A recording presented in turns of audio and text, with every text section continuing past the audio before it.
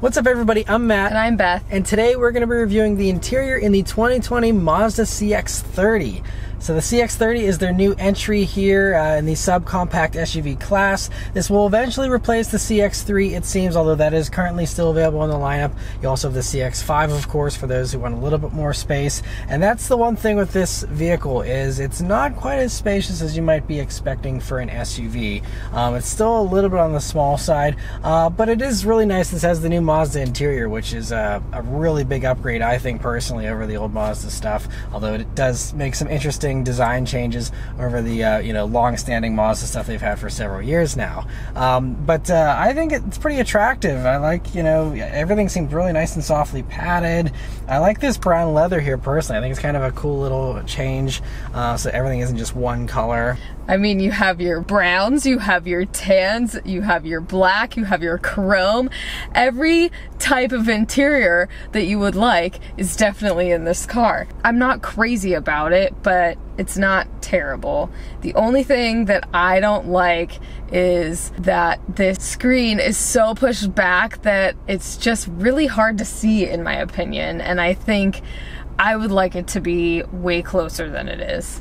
Yeah, I know, like my sister, who's a little shorter, she also didn't like the fact that this kind of rises up a little bit, so you can't really see the bottom of the screen if you sit lower in your seat or if you're on the shorter side. So that's something, you definitely can raise your seat up and, make so you can see it okay, but it's just interesting the way that it's kind of set back there. I know Mazda has said they wanted to have it closer to the windshield so that your eyes don't have to adjust as much between looking at the screen and looking at the road to, minimize distraction. And, but it is definitely odd, because most other screens these days are way closer to you. And this of course isn't touchscreen either. You have a controller here exclusively now. There is no way to use touch, which is basically the exact opposite of the industry norm and the trend, the way everything's going these days, of going to touchscreens. But moving on here to the seats in the CX-30, they are really comfortable, I will say that, and have the standard adjustments and stuff. And the bolstering's decent. Not the most sporty seats here in this segment, but very appropriate with the whole luxury feeling of the CX-30. Mazda's really trying to kind of become a premium brand, and you see that in a lot of the choices they make in their interiors and the way it drives and all that kind of stuff. By the way, I will be having a driving review, which I will link above if you're curious to hear about that. But anyway, the seats are heated, which is nice, but interestingly, there is no cooled option for these seats, which some competitors in this segment do offer. So that is one thing where this doesn't feel quite as luxurious as some of the others. Yeah, it is kind of weird. I think because the seat is perforated, that it could be easily added, but I mean, I'm not sure. But I do really think that these seats are very comfortable. The heat is nice, and if you're not used to having either ventilated or cooled seats, it's not that big of a deal if you don't get it. Yeah, and there are like blank buttons here by the heated seat controls where I feel like they got to be adding cooled seats eventually, because I think that would be a great inclusion. And they do have it in some of their higher stuff, like the CX-5, the Mazda 6, those you can get that. So hopefully they do have that in eventually, but just interesting they don't have it here yet. Another interesting thing, you don't have a heated steering wheel, which is another thing. Again, this is trying to be a luxury type vehicle, and yet you don't even have an option for heated steering wheel at all. Hopefully that's something they add down the road as well, because that's something that is sorely lacking here in this vehicle. Again, if they're trying to give it this upmarket feel, you got to have those kind of features. But moving on to the steering wheel here, it has a nice 9-3 grip, nice little 10-2 notches, and it's a great feeling wheel. I do like the metal buttons you have here on it. They do feel very expensive. I like the thin spokes,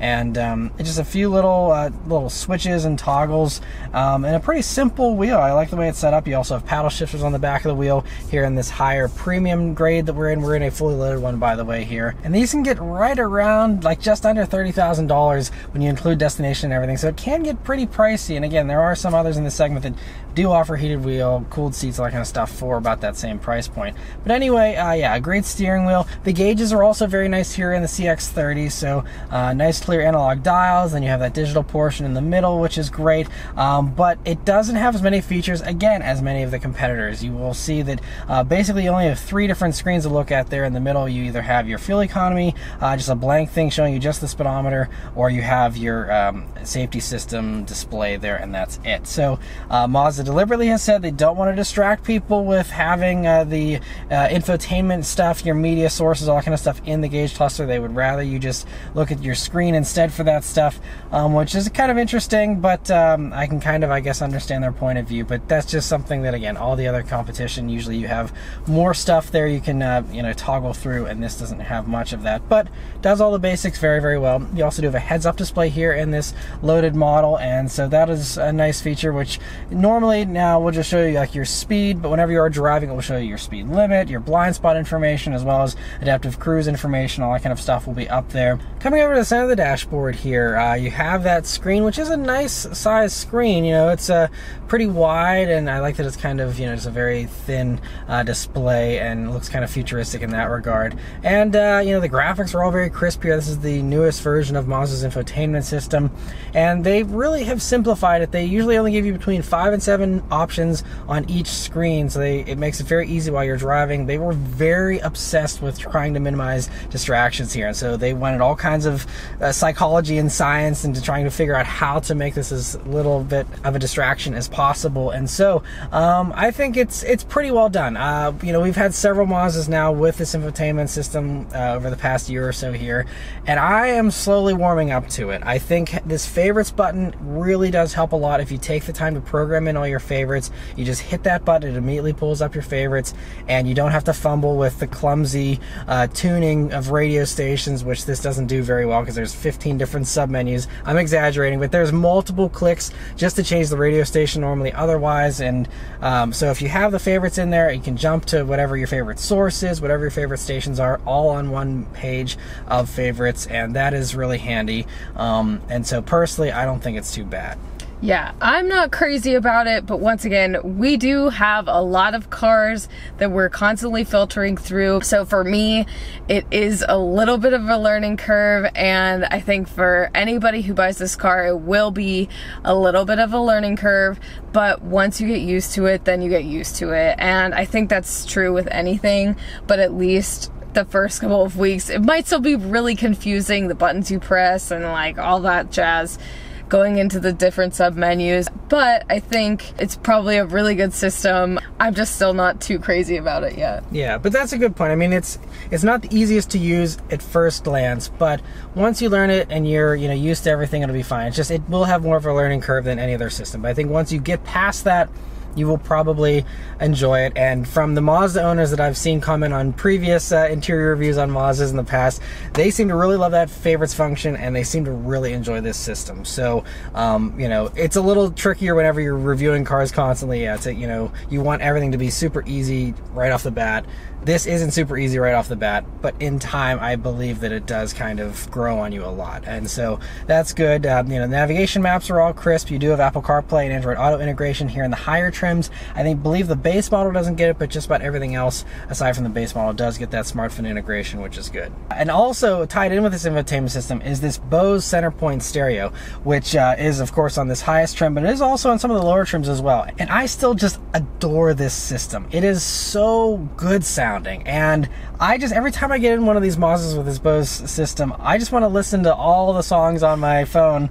Like, I love listening to music in these Mazdas. This system is fantastic. It's the same one that's in the Mazda 3, and I hope they spread it out to the rest of their lineup because it is so crisp. It has the cleanest bass out of anything I think I've heard under at least 50 grand. I mean, it is such a good system, and if you are an audio lover and you absolutely want to have the best stereo, if that's a big thing on your priority list, get the Mazda just for that alone. This system is fantastic. It's really great. Yeah, I really, really love it. It's there's very few systems I really go crazy about. This is one of a handful. I can count on one hand how many systems I really get excited about. This is one of them. It is fantastic, absolutely worth the upgrade, and yeah, I love it. And it's also really clear and crisp for like radio. Even like satellite radio is really good, which usually that's not great in most of the vehicles, but they did a nice job with their, you know, sound processing of cleaning it up so it sounds really nice. So yeah, overall super impressed with that. Beyond that, coming down, you have your climbing controls here, just a few buttons, very simple. I mean, you know, just a handful of buttons here, really nice feeling knobs and everything. One thing though is with these vents by the passenger, there is this little lip here, so if you are taller, if you do face those vents upward, it might not get to you, but I'm not sure. Yeah, I just feel like, yeah, there could be a potential blockage there. It's just a little bit of an odd design choice, but I think it looks good. Again, it's kind of cool looking. It's just kind of an interesting choice as far as where they ended up putting the vents.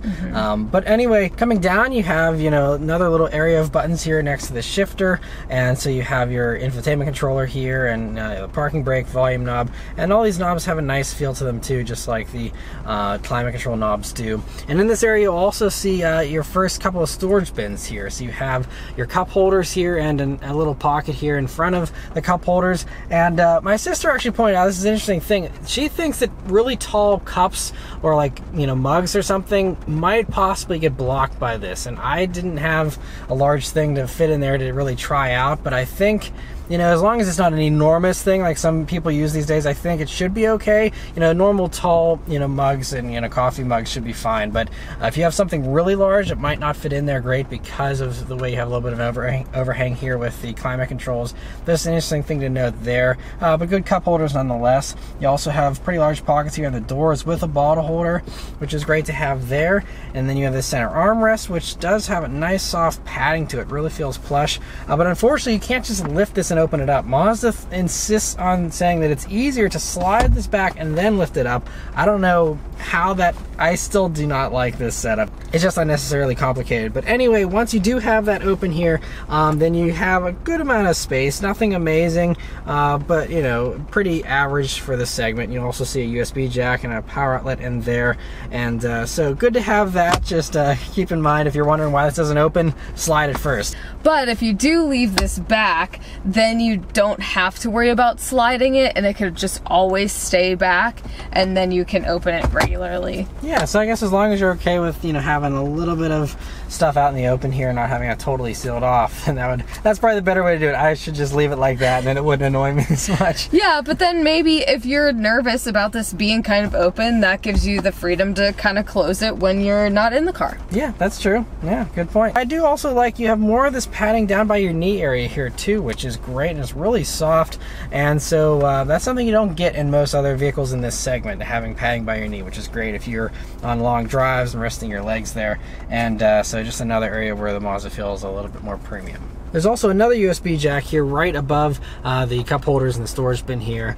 Backseat here in the CX-30 is a little bit on the tight side. So, you know, it's a comfortable backseat, but there's just not a lot of space. So I'm 5'9", sitting behind myself. I have like an inch of legroom to spare. Like, it is tight. So, and again, I'm only 5'9". If you had anyone, you know, like 6 feet tall driving this vehicle, that backseat is going to be really, really tight, borderline unusable. So that's how cramped the back seat is. It's kind of a bummer that they didn't make it a little bit more spacious. I think as far as back seat goes, you don't really have any more space than you would in a Mazda 3. So you're not getting any, this is really just a lifted Mazda 3 in that regard as far as space goes. You're not going to have any extra space back there really. And another thing, so you do have pockets in the doors back there, but when you look forward, you have air vents, which is nice, but there is no USB jacks back there either for those rear passengers. And there's even some cheaper stuff, like even a Nissan Kicks has 2 USB jacks for backseat occupants. And I mean, this is much more premium feeling, and the fact that we don't have some of these key competitive features that, you know,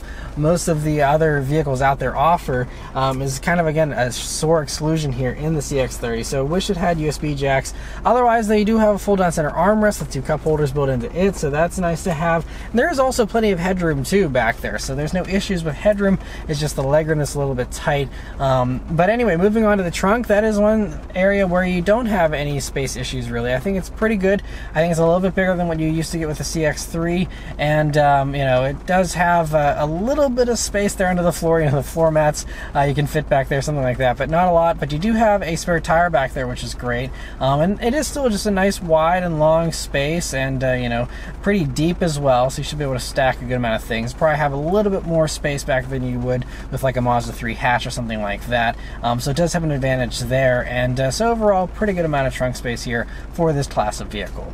But yes, that's all our thoughts here on the Mazda CX-30 overall. I still think it's a very premium feeling vehicle. Just wish it had some of those, you know, key features that it doesn't have. Once it gets cooled seats and heated steering wheel and some more USB jacks in the back there, I think this would really be, you know, the most luxurious option in this segment. And you know, everything else, like I said, the stereo is amazing. Everything else is very nice about it. The ride is also very luxurious too. You can go watch my driving review if you're curious to hear how this drives. But yes, that's all our thoughts here on it. Let us know your thoughts on the CX-30 in the comments below. Thank you guys very much for watching. We'll see you on the next one. Take care.